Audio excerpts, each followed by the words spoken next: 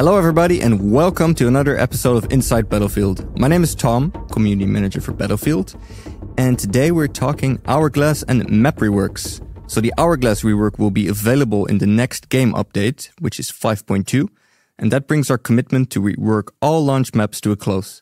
Today I'm sitting down with Shashank, lead level designer, who is a veteran for some of our dev corners as well and podcasts, and we're going to discuss a recap for all the work that went into reworking the maps and the last map, Hourglass.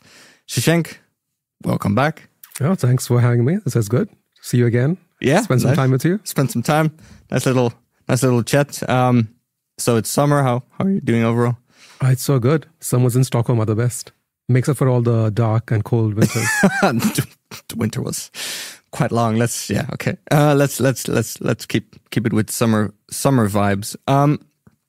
Before we kick off and just go into an overview of the rework, is there, anything you want to discuss or talk about from the levels team, just as we look back on all the work we've done, all the new maps that came out with all the seasons? I mean, it's been great where the game came out, the maps were really big, and then instead of making new maps, we said, let's rework them, which is something I don't think we have ever done before. So that was a brand new challenge for us where, hey, instead of making new maps, take a pause and see what we can improve, not only for the players, but even for ourselves, where what can we learn and what can we improve for future maps. And that's been it's a big, long journey where with every rework, we have learned so much, and then we have used that for every new level that we have made. So if you look at season 5, it's inspired from BF4, a bit of Zavod, but also all the learnings we had from the map reworks has gone into that. And I think you can see how much fun it is. Do you think, just looking at, so 5 seasons, 5 new maps, do you feel we improved season upon season with each level? I think. Oh, for sure. Yeah. Okay. And exposure was like, the season 1 map was a big highlight for a lot of players because it was the vertical map. Yeah, at that time it was definitely the community favorite. But also as a team, I think we chatted about it on podcast episode 3 quite a while ago, where I think you mentioned for the team it was also a highlight. It was a lot of fun because it was, I would say, the first level which had a very grindy element. In the last section, the server rooms, where initially we were like, hey, is it going to be too grindy? And we're like, why not? Most of the maps are quite open, lacks that grind, so why not make a space which is grindy? And we kind of toned it up a bit more. If you look at Stranded, I said, hey, let's make a grindy map where you have a mix of outdoor and indoor. The indoor is going to be quite grindy. The outdoor is going to be much more vehicles and fun like that. So, and I think with every level, we kind of ask ourselves, like, what could be the flavor for this one? Same thing with season 5. Can we do something like BF4? And that's how the whole conversation started. And that's how the map is the way it is. And I just played Control on it. And it's so much fun. It is a lot of fun. It's complete chaos. But that's exactly especially the last sector. Yeah. That's actually, it's nuts. And then again, shout out to Control. I think for all the mid-season events we've done, this Control seems to be the favorite game mode so far from the community. Afshin has done a great job. He's the mode designer. Really good job on that one. He was on the podcast as well, just to discuss a little bit about it. So, cool. So a lot has happened since before season 1 we made the commitment to rework all maps. Can you recap that decision for us? I mean, the levels are the levels, and they were meant to be like that. Yep. Right? So the decision early on was to make big maps, to make it for 128 players. And there's a reason why the maps are big, and there's a reason why we have call-in vehicles, right? The call-in vehicles were meant to fix the problem of, it's a big map, it's quite open, how do players get from A to B? Hey, call in a vehicle, and that'll let you get from A to B. What we saw was, players actually didn't get into that one. Players still want to run from A to B instead of call a LATV, jump in the LATV, and then get from A to B. So that is something where what we thought would work on paper did not work in the live environment, right? Yep. And as soon as that broke down, it just escalates where, okay, now we're on foot. It takes a minute to get from flag to flag. Of course, there is no cover in between because these are bigger maps. And as I told like early on, where the bigger a map gets, the more there is the same amount of cover. It just gets spreads out on a big distance, like in open world games. And then you can have the density of cover. So yeah. And we're like, okay, this is not working. Players are not getting into vehicles. They're not calling in as much as we expect them to do it. What are the solutions? Like cut some flags, shrink the whole level down, add some more cover. And it sounds quite easy on paper, but we also have multiple modes on each level.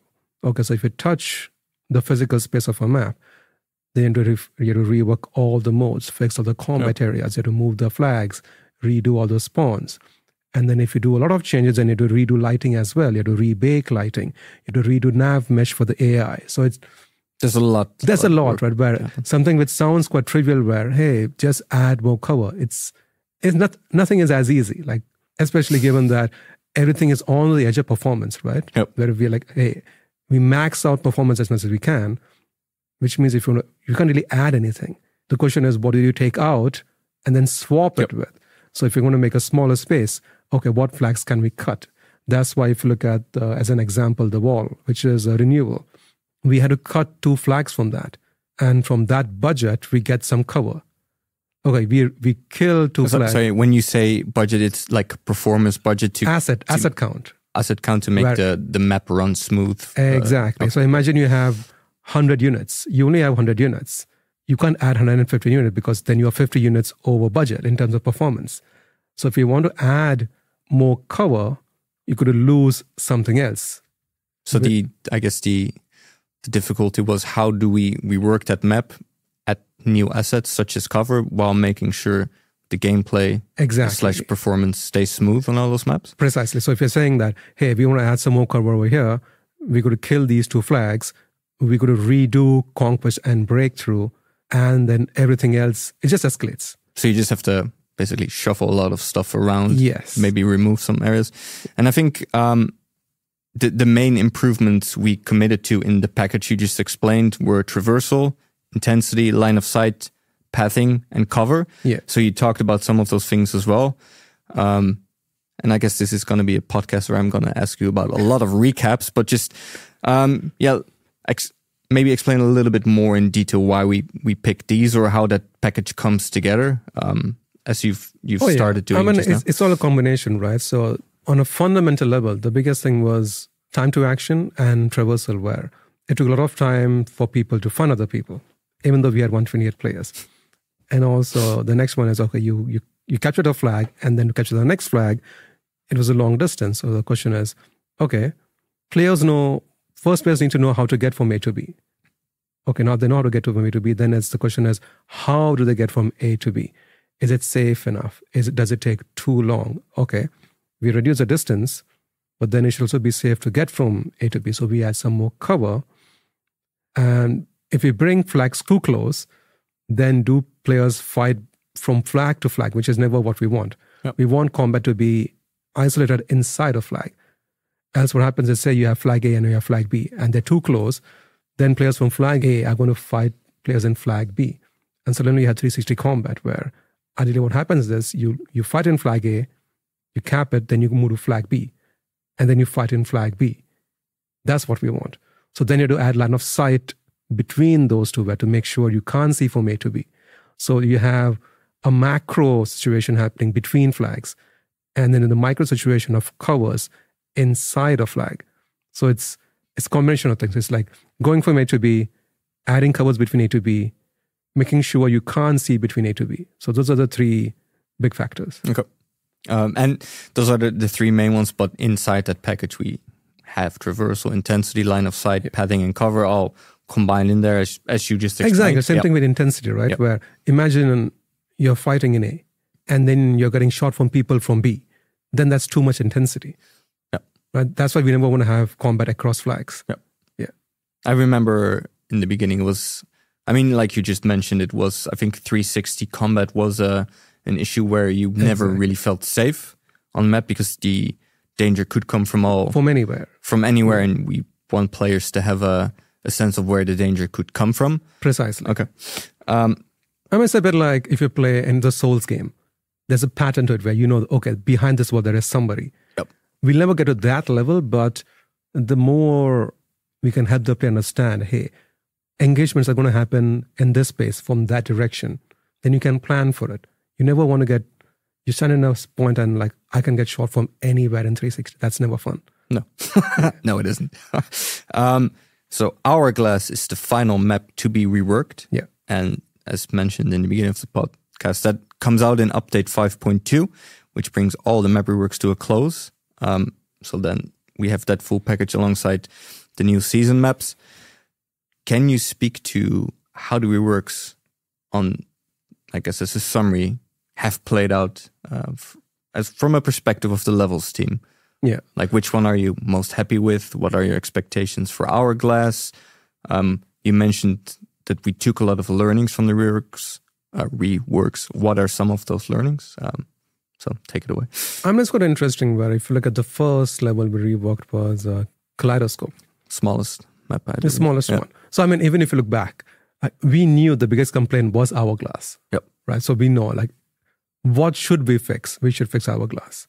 But that's the biggest one and the most difficult one. So let's not start with that. Yep. Let's take baby steps and learn on the way and then use those learning for the biggest one, which is Hourglass. So we started with Kaleidoscope. And I would say we were quite conservative in that one. In hindsight, I think we could have pushed a bit more. The issue with Kaleidoscope was it's a very small map, which means it's quite dense. So we already maxed out the asset on that one. Has a lot of transparency, has a lot of glass on the level, so it makes performance quite difficult as well. It's quite open, so you can see across the whole space. You can go to the rooftops, see the whole level. So what's interesting is each level had its own challenges where you fix a level, then you imagine, oh, we learned all these things. Let's open the next level. And you're like, oh, we can't apply it 1:1 because it has its own set of problems, right? Where what worked on Kaleidoscope won't work on Irreversible, which is Breakaway. So it doesn't work 1:1. And then you have to do a bit of research and you take a step back saying, okay, how is it going to work for this one?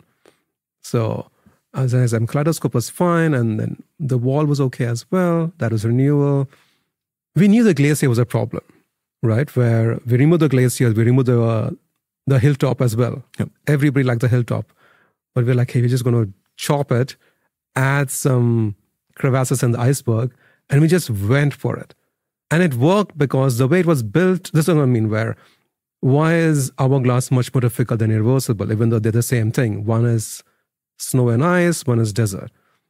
But fundamentally it's built in a very different way where it was easier to fix Breakaway than to fix Hourglass. That's why it's taken so long, where it's all sand dunes. It's all, not getting into tech, it's all splines, and there are a lot of splines, and you move something and it affects everything else. Yep.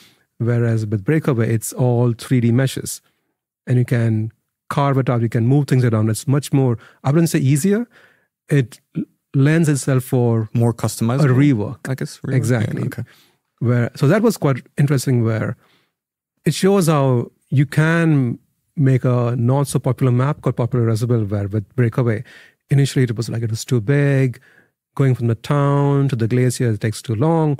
But then with the reworks, moving the whole oil rig to the center of the space, I think it's completely transformed the map place. Yep. Right?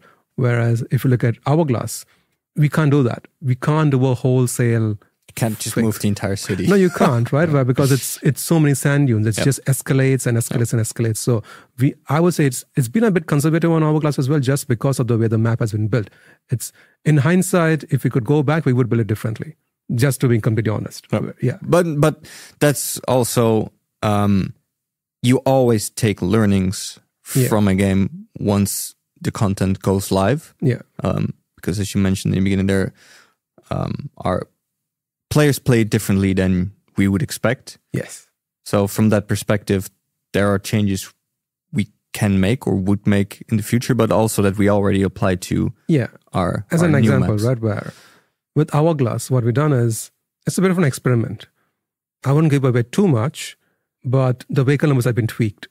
The vehicle numbers have been tweaked. Where it's a big open level, a lot of sand. And the question is, why not just lean into it and make it something unique with the vehicle composition? So I'm just going to leave it at that. I mean, we will find out very, very soon. By the time this podcast comes out, I believe it will be available for play the next day. The next day, okay. So that's always, folks, for the folks listening, we do obviously record these podcasts in advance. So it's always a little bit of a guess about, do we drop it? Which week do we drop it in? But I believe once you listen to this, you'll be able to play the Hourglass rework tomorrow. So fingers crossed. All I'm going to say is, if you like tanks, so you're going to have fun with this. Okay. Yeah. And Shashank is smirking now, like, okay, but I believe you and I actually talked, could be on a previous podcast, could be on a previous Dev Corner, about that we as a team would review vehicle numbers based on map, based on mode, and that we would tweak those to fit the map and the mode and exactly in a unique way across all the maps / levels. So I mean, ideally we want to do a full wholesale pass on all of them, but there is so many limited resources, so many limited time we have. So for now we focused on fixing all the levels, saying let's rework and let's improve it. And then Hourglass, it's the first step into let's tweak the vehicle numbers and see where it lands. So if you like tanks, you'll enjoy this map, which you already said. Do you feel Hourglass is a vehicle-oriented map? With the rework, yes, that's the direction we're going with. Okay. And then the question is like, let's see how the response is. Maybe players like it, maybe players hate it. The good thing is we can fix this all server side, so we can always tweak numbers quite fast. Based on the response we get from this, then we can look into other maps saying, okay, we did something unique with Hourglass. Players love it. Let's look into doing something else. I'm not promising anything, but that is an avenue we can explore. Okay. So I guess the request for players is, let us know how the vehicle balance / numbers feel on Hourglass. Yeah. Does it feel good? More? Does it need less? And how would you like to see this play out on other levels as well? Precisely. And then we can check and tweak as a team. Yeah. Because just because the level has been done doesn't mean we'll stop tweaking things. We're always tweaking things. Yeah. Like we are, I mean, it's kind of a buzzword maybe, but we are in a live service. Yeah. We tweak as much as we can because the game is always evolving. Balance never stops. And that includes weapons, vehicles, maps, gadgets, specialists, all of it. Yeah. And we can make a lot of those tweaks in the live environment, which is actually something we discussed as well on 3 or 4 podcasts ago. So if you as a listener are interested in that and how that works, I would recommend to check out that episode as well. So can you maybe summarize the main changes to the level without spoiling more vehicle stuff, I guess? Like I know the biggest one. Maybe I'll start there. I believe we removed the stadium. Yes. So Hourglass and Irreversible or Breakaway shares the same concept of make the biggest level we ever made for Battlefield. And that's where it started from. That's why it is so big. And because it's so big, when you have to rework, like I said earlier, we're going to cut something. On Breakaway, we cut the hilltop. It's super nice. We like it. It's fun. But it had to go because it was not great for the level. Do we like the flag as it is? Yes, it's a fun flag. But with the reworks, if you want to shrink the whole level to make it more compact, improve traversal time, improve covers and all that stuff, something has to give. Same thing on Hourglass. The stadium, super nice. We like it. Something has to give. So we're like, okay, if we shrink the level, what can we take out? Let's take out the stadium. Does it hurt? Of course it hurts. Do we want to bring it back at some point? Maybe. Not promising anything, but it's there. Yeah. It works. Like it's built. It's built, right? So, and it was, I think it was a player favorite. I've seen some comments where they hoped we wouldn't touch the stadium, but gameplay comes first. And even though the stadium looks super cool, and I think as a team we're a big fan of the stadium as well, and like how it was built and the amount of detail that went into it, but for the rework, and I mean I don't want to steal your words, but it didn't make sense for gameplay. It didn't really improve it, and I think that's the main thing we're after. As an example, right, where initially we were like, can we shrink the whole level? Where can we bring the stadium closer to the downtown space? The issue is the stadium is in a Gen 5 location, right? So if we bring it close to downtown, which is a Gen 4 space. Sorry, to clarify for folks, Gen 5 is the PlayStation 5. Yes. And Gen 4 is like the older consoles. Yeah. So if we bring everything too close, then it just tanks performance. Yep. So we could not, even though the initial idea was like just bring everything closer, but This map is very different from Kaleidoscope. In Kaleidoscope, we can have a bit of skyscrapers because it was built to work like that. With Hourglass, it was meant to work where the downtown needs to be a certain distance from the stadium. So we physically couldn't move it close. Okay. So the only option was to chop it out, unfortunately. So that has gone. We have simplified the OSS as well. So the main flow now is from the smaller OSS to the arches to the downtown. So downtown becomes a key element for the map, where it's about the CQC inside the downtown area with the height of the buildings as well. What we have also done is the center of the map are the arches. So like, okay, what can we do with the arches? Can we add some more interesting elements in that space so players can spend more time in that, where you go from the OSS, you stop at the arches, spend some time in that. We have added a massive crater to that space. I won't spoil too much. You'll find it out yourself. There's a bit of underground location as well. So a bit more CQC added in that space. And then from there, you can go to the downtown and spend a bunch of time in the downtown as well.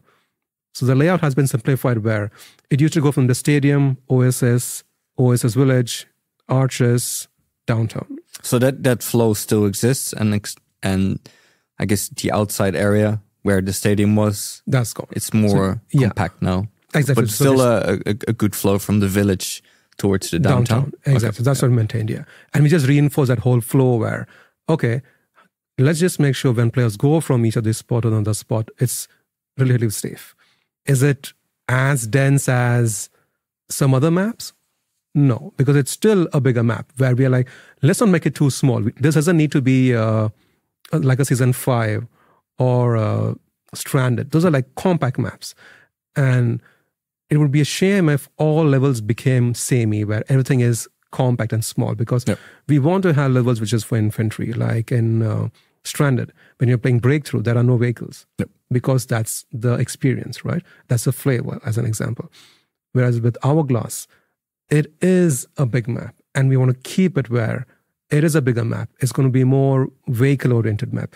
And I think it's better for the players to have a variety instead of just having one flavor across the whole package. And something that also stands out is the war-torn feeling, I guess. Yeah. With every rework we do, I think during launch, the maps were, the war was starting to take place. Infantry combat moved into those areas. And now, as a package, and including for Hourglass, the war has progressed. You see the fighting has taken place. So can you speak a little bit more about, maybe without spoiling too much, what that looks like? I mean, you rightly said when the game launched, we heard people saying the maps look very pristine. But that was the reason, because it was just the beginning of the war. Yep. And now with the rework, we have the opportunity to show what happens, not after the war, but maybe some time has passed. And you can see the aftermath of what's going on with the war. So army has come in, they have set up some defenses. You can see some outposts like you saw on Kaleidoscope. Bombs fall across the space. What happens when a big bomb lands on something? The crater. The crater. Yep. So you can see the effect of that. So things like that is the military presence, effect of combat and things like that. Yep. So a bit of narrative and storytelling, which always helps. And this can be a personal answer for you. What are your favorite new areas on the map, or the areas we changed? Oh, I love the arches, the interiors of the underground below the arches, which leads into the crater. Because the underground is completely new. It never existed before. Yep. So the whole idea is, because the map is quite open, there were a bit of complaint up from players where they want to get away from the chaos. So it's like, okay, there's a lot of stuff happening outdoor. Can we give the player some indoor space? I just love the way it leads from the arches into the crater, and you can have a back and forth, especially when you're playing Breakthrough or Rush. That is a good of fun. You can just stay the whole map in that area and then not leave it. That's really nice. If you like to. If you like to. I mean, how I see it is it's three sections of the map. You have the OSS section, you have the central space, and then you have the downtown. And you can choose where you want to play. Of course, I've played it. I've seen it. How do you feel about something cool I think we did, or at least how it felt like to me, is that the move towards the downtown area, it feels a bit more edgy isn't the right word, but there's a lot more... it's a bit tenser than before. because you come from like the improved arches area, and like you see the path in front of you, and well, before it was maybe a little bit empty, like you said. No, not a little bit empty. It was empty. It was empty. Let's call a spade a spade. You see the outposts. So once you make your way from the arches, like you see those skyscrapers in the distance, you see the outposts come in. You'll first see the crater as well. So you know, once you move down there, it's like, okay, you're probably going to get into trouble. Folks are waiting for you. Yeah. And it feels much more tense moving from area to area than it did before. For sure. And I mean, I think that was just a personal highlight for me for the rework of Hourglass. So folks keep an eye on that as well. I mean, you made a very good point, because you rightly said the most annoying thing on this level was going from the arches into downtown. That whole traversal was just a suicide run. Yeah. Everybody was hiding behind that building, the building on the left side. That became this massive camping spot. And we asked ourselves, similar to what we did on Orbital, where we have a flag in between the cryo and the hangar. We have this hilltop flag now. Like, can we have a flag in between the arches and the downtown? We can take a pause over here, figure things out, and then move in. And we also have improved a lot the space from leading into the downtown space. That has improved tremendously. Yep. Yeah, for sure. Is there another area where you think, where you recommend players to just keep an eye out? It could be, and you don't have to spoil anything right now. I would but say it's just the whole space between the arches and the downtown. Yeah. That is where we spent a lot of time. Okay. We simplified the OSS. Downtown has remained fairly similar because it worked. We don't want to change just because we want to change it. So that hasn't been touched too much. It had quite a bit of cover already, but now it still has more. We added some more cover to it. But we just retained the way it was. We turned the building to improve how you enter into it. It just makes more sense now. You'll see it when you play it. Okay. So the flow into the buildings has been improved. Added some more covers around the buildings. Yeah. Move the flags to the ground so you don't have to keep going to the rooftop. The thing is, rooftop was a cool idea. It was a cool idea, but I still like it. It just didn't work. Yeah, it didn't work out as we intended, I guess. But it's learning. It's a learning, but also I think especially from just community videos, there are some very fun gameplay moments that have taken place on rooftops. Shout out to those videos where there's obviously this one person camping on the rooftop, completely unaware of everything happening around them, and somebody just comes up from behind, sometimes calls in a vehicle, takes their time and just makes some cool videos. I mean, you can still be on the rooftop, but we're just saying that we won't put a flag on top because it's not fun for majority of the players. It might be fun for some players, but hey, if you want to snipe, you can still go to the rooftop and you can snipe from there. It's just, we won't force you to go to a rooftop. That's what we're saying. In terms of, I guess, if we look back at all the levels we have now, what's your favorite? It's not out yet. To be continued. Have you discussed anything about the next season? We have not. We have not. Then I can't say anything. I mean, you can tease. Yeah. It's my favorite map. Okay. The one which is not out yet. In due time. In due time. But yes, it's awesome. Everything should be revealed, but it is spectacular. Yeah. We have our community surveys that go out monthly. So at some point we ask players, what is your favorite map? I don't know if you've seen it, Shashank, but I want to let you guess first which you think the player favorite map was. My guess, Orbital. I mean, Orbital works. Orbital was very high in the list. I think it was top 3. Okay, that's it. I can tell you my top 3 for the levels which are out there already. Keep in mind, I like grindy map. So Stranded for sure. I like Orbital, especially with the reworks. It's pretty cool. The runway is one of my favorite areas in the game. And I like Exposure. It's a strange level. It's not for everybody, but it's quite unique. Is it also it was a big moment for the team. It was the first new map, first season. So from that perspective, it holds a special place in our hearts as well. Definitely. But what's the player favorite map was Spearhead, actually. Spearhead, Swedish map, which is fun. That map, maybe I didn't think of it because it was so difficult to make. Was it? It was a very, very hard level to ship.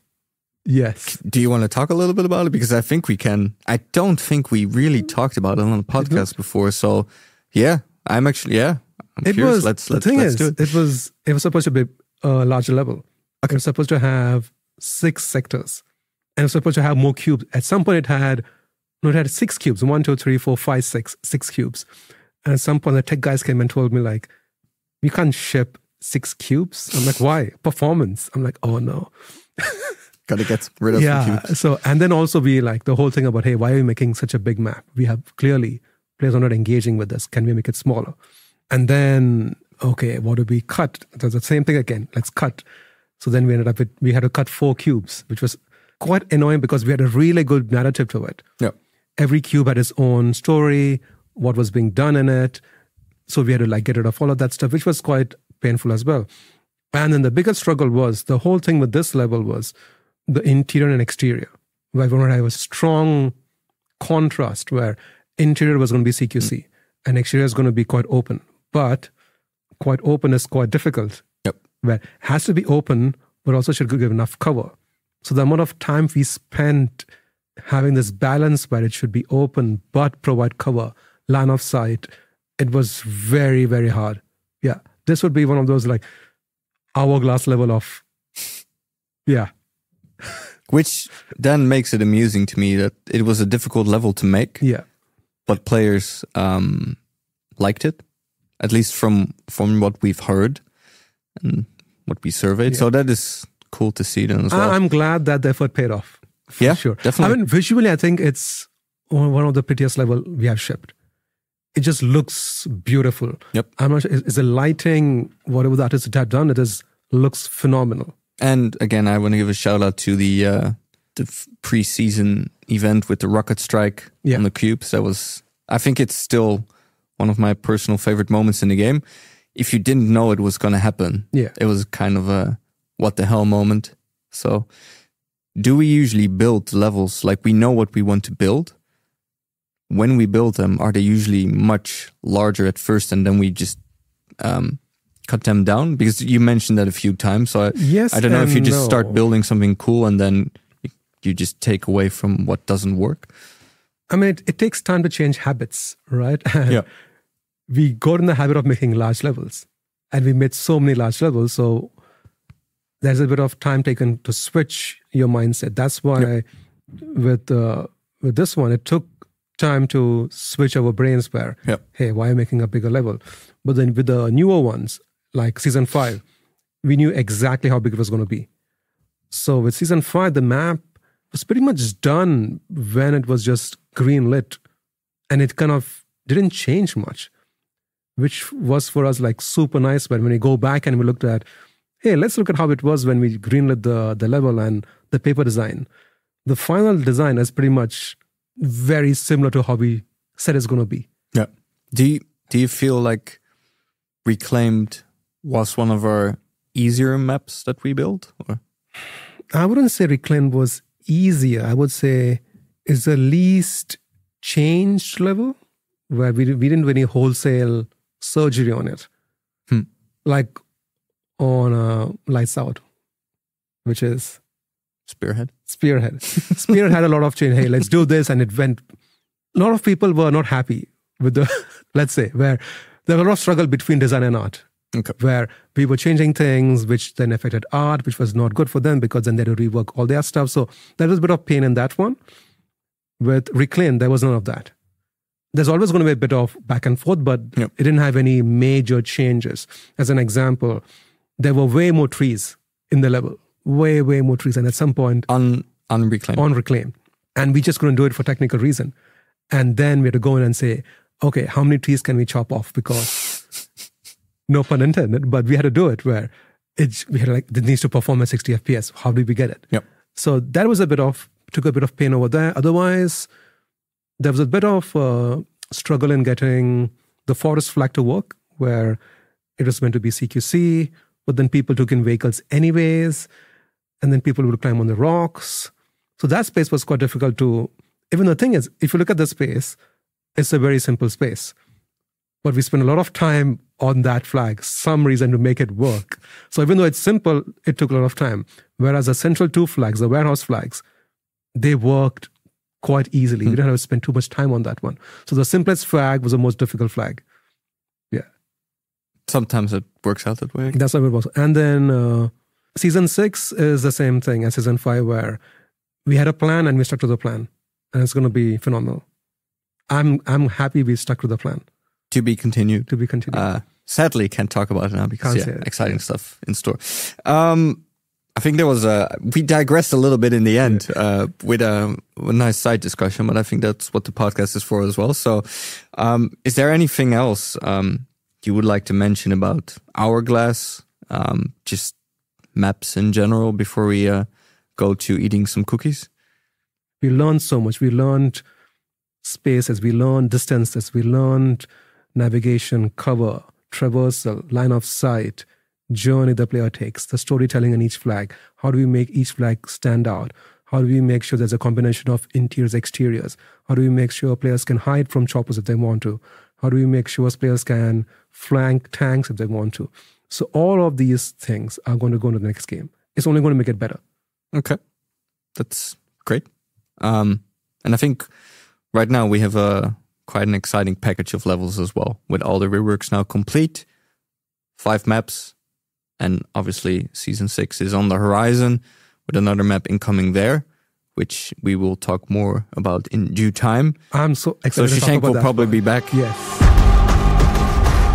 Do you want to eat some cookies? Let's eat some cookies.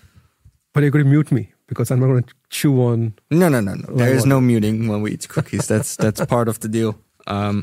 And we do a little live unboxing here. Normally we have, or often we have a Swedish speaker on the podcast. We do not have one now. And they can usually tell me if my pronunciation of the cookies is off or not. Obviously. What is this one? This is Milano Plupar. I say it wrong on purpose, but here you go. I don't know if we've had one of these before. I have no idea what this is. Let's try. Oh, wow. It smells a bit vanilla-y. Yeah.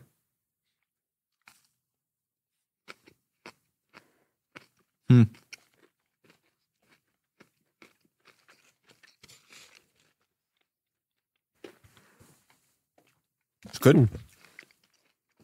Actually, really good. These are really good.